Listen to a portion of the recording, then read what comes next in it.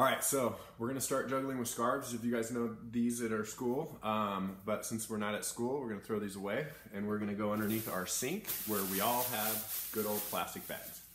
Plastic bags work just as well as scarves do. So I'm gonna start with one, and I wanna just give you a couple tips with the differences between juggling bags and juggling a ball.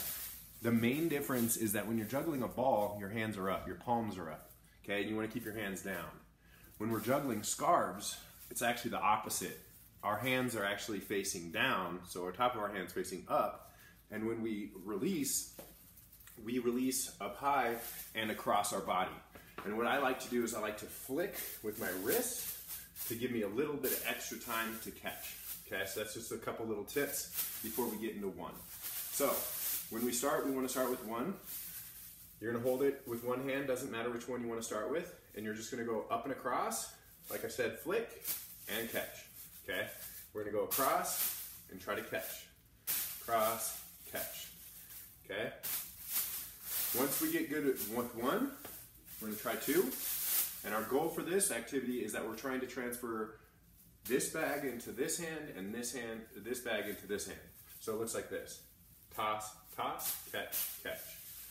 Toss, toss, catch, catch.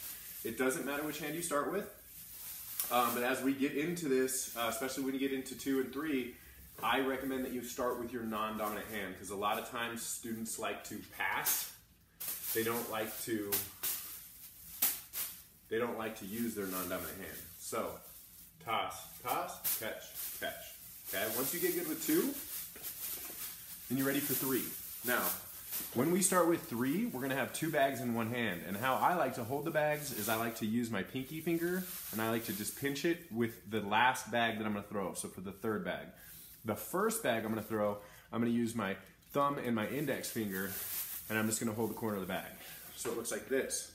Now my goal is to try to transfer these 2 bags into this hand and this bag into this hand. And how I do that is I'm gonna say 1, 2, 3. That's going to help me stagger the timing, okay? Because sometimes you'll have students toss them 2 at once, and that's incorrect when you get into 3. So, all I'm going to do is count to 3, and like I said, I'm going to transfer these 2 into this hand, this one into this hand. Looks like this. 1, 2, 3. Okay, just like that. Now, I'm going to change my movement again, so I've got this bag, and then this bag with my pinky. So, now I'm going to start with this because I've got 2 bags.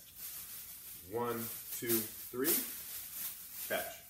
Okay, once my students are doing that, I basically tell them what's real. You're juggling, okay? You've been able to do 3, you've been able to transfer them, and you're successful at that. So your next step is to try to go to 4. Not 4 bags, but 4 rotations. So instead of 3, now we're gonna go 1, 2, 3, 4, okay? And once you get good at 4, then you try 5, and then 6, and then next thing you know, you're juggling. So it's just a progression, and the biggest thing about juggling is trying not to get discouraged when we drop them, because it's going to happen. It's going to happen hundreds of times. So 1, 2, 3, 4, 5, and then you just kind of try to keep going if you can. Once you learn how to juggle, let's try to add a little bit more control.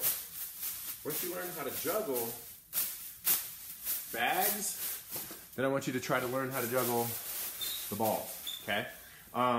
And if you get good at the balls, then I'll help you, teach you different ways to juggle. We can do rainbow, we can do columns, things like that. But that's going to be in the next video. All right.